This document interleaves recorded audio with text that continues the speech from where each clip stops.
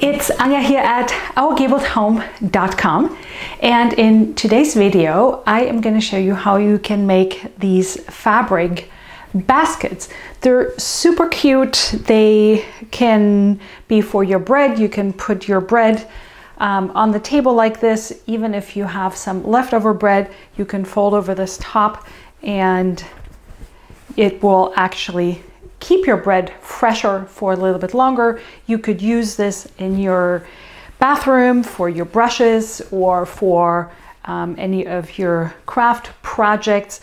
And because I'm going to give you the directions how you can make this, you can totally adjust the size of it. You could make it smaller or you could bigger depending on what you need. And this one I made from linen. If you've been following me for a while, you know that I have this love for linen. Some may even call it an obsession with linen. And I'm always looking for projects that I can use linen for. And this is perfect because linen actually is a fairly sturdy fabric. You want something that's a little bit stiffer for this basket here, but it also is a little bit antibacterial and antimicrobial. So it's actually perfect for keeping bread in it. And it just absolutely looks beautiful in your homestead or farmhouse kitchen. So stay tuned for how to make this. And just as a little caveat, it helps if you have some experience sewing. I would not recommend this for somebody who's just learning to sew. You want to have a few experiences sewing some things before you tackle this one.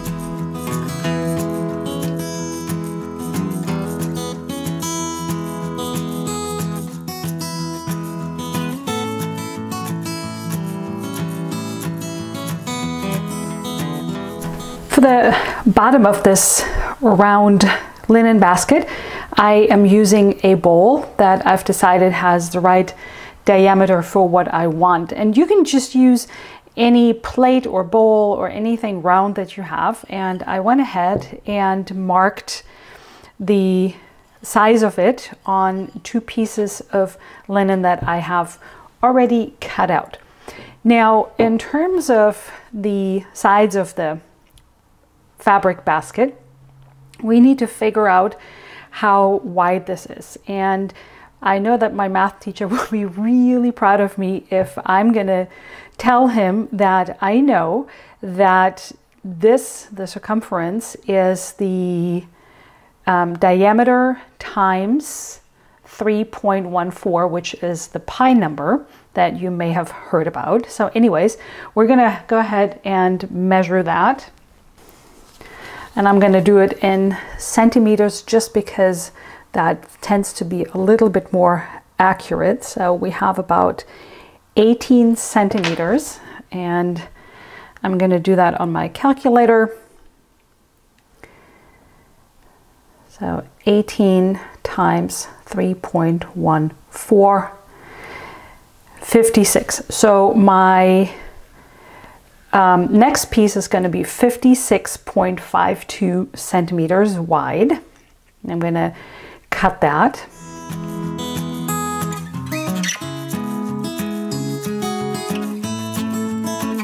And let's see how wide this piece is right here.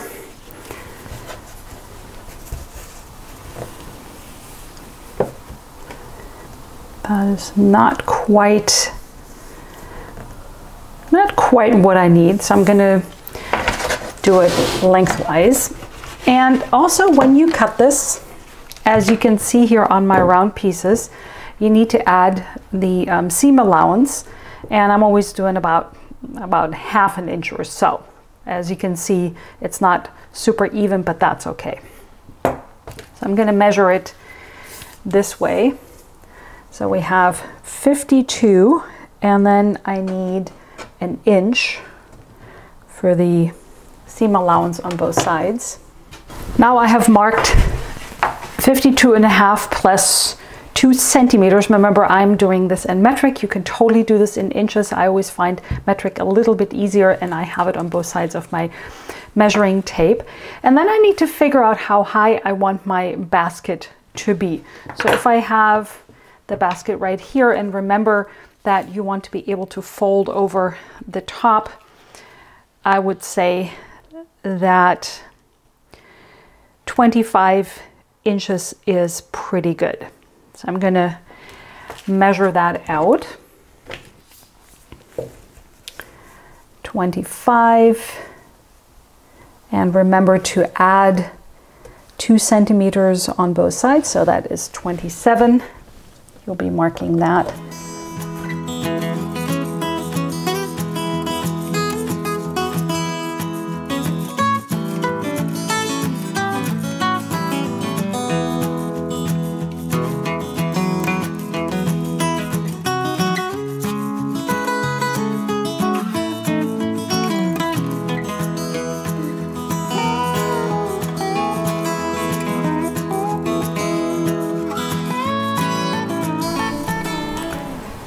And then I cut 2 pieces of interfacing just to give this linen fabric a little bit more stiffness and stand-up-ability, if that is even a word. If your linen is a denser, thicker weight, then you may be able to omit this. Or if you're using a cotton that is pretty lightweight, you may want to do this. This is not required, but completely optional. And here's a confession, because I didn't have enough. I will not add interfacing to my bottom here, but that's okay because it's already standing pretty stiff. So I'm just gonna iron this onto these 2 pieces, and then we'll continue from there.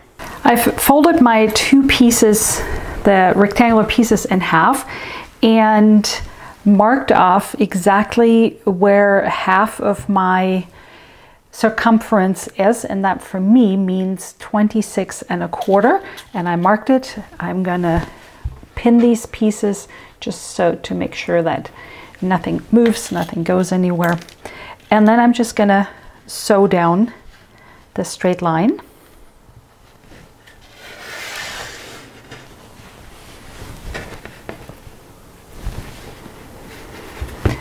And I will do that with this other piece too.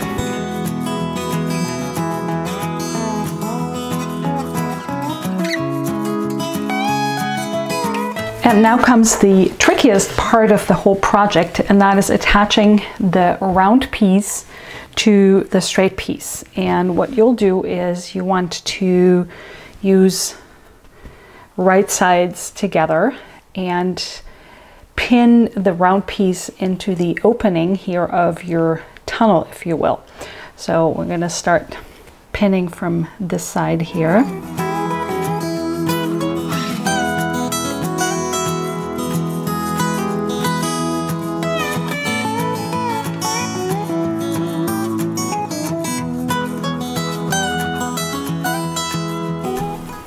And as you can see, I'm attaching the round piece to the straight piece.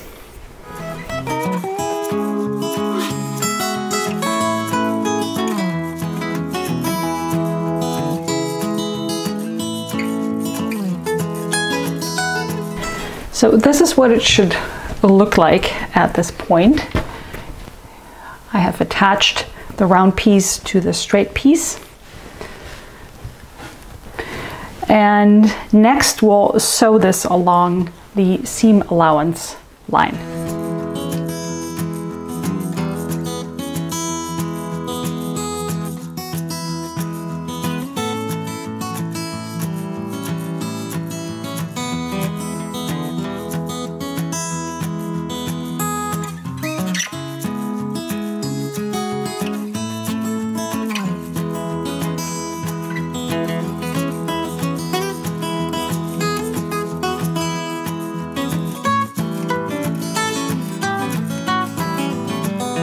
Now that we have these 2 baskets here, I have turned one right side out and I'll leave the other one inside out, and I'm putting one into the other, right sides together, and I will pin these together. However, I need to leave an opening so that I can turn this whole thing around. And we're going to do that.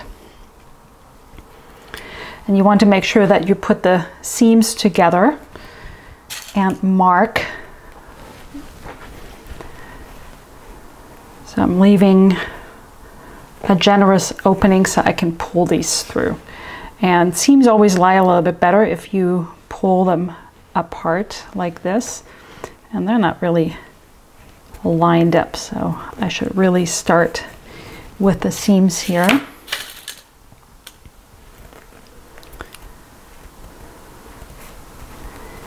It will just look nicer. So I'm going to take this one off again.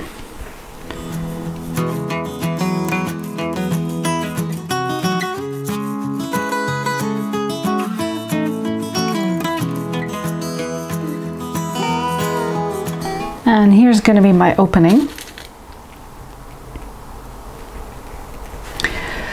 So this is the side that we don't want to sew. Everything else we will sew around here.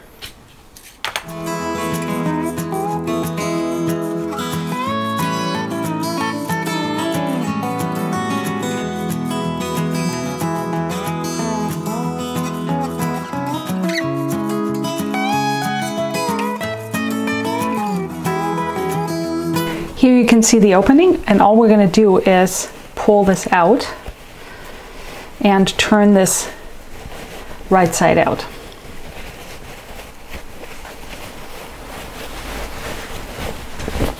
So we have two baskets here,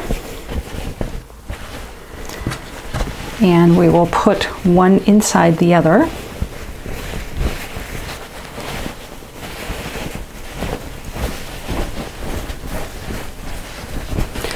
And now all we need to do is finish up this top seam.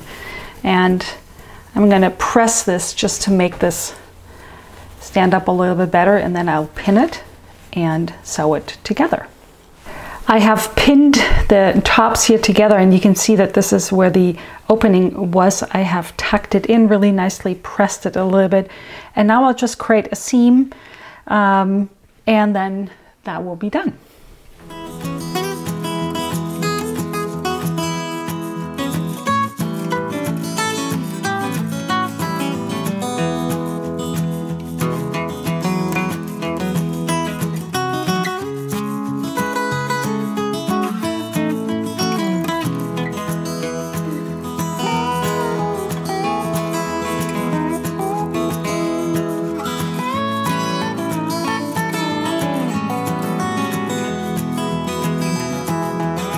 And so here's your finished fabric round basket. I hope you enjoyed this tutorial.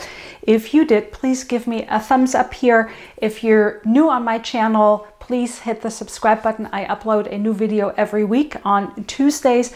Also, in the comments, let me know all your questions, or if you have any input. I would love to hear from you. If you enjoy DIY projects, if you enjoy sewing or crafts, if you'd like to see more recipes or home improvement, gardening, let me know what you would like to see me make a video on. I would love to hear from you. Thank you so much, and see you in the next video.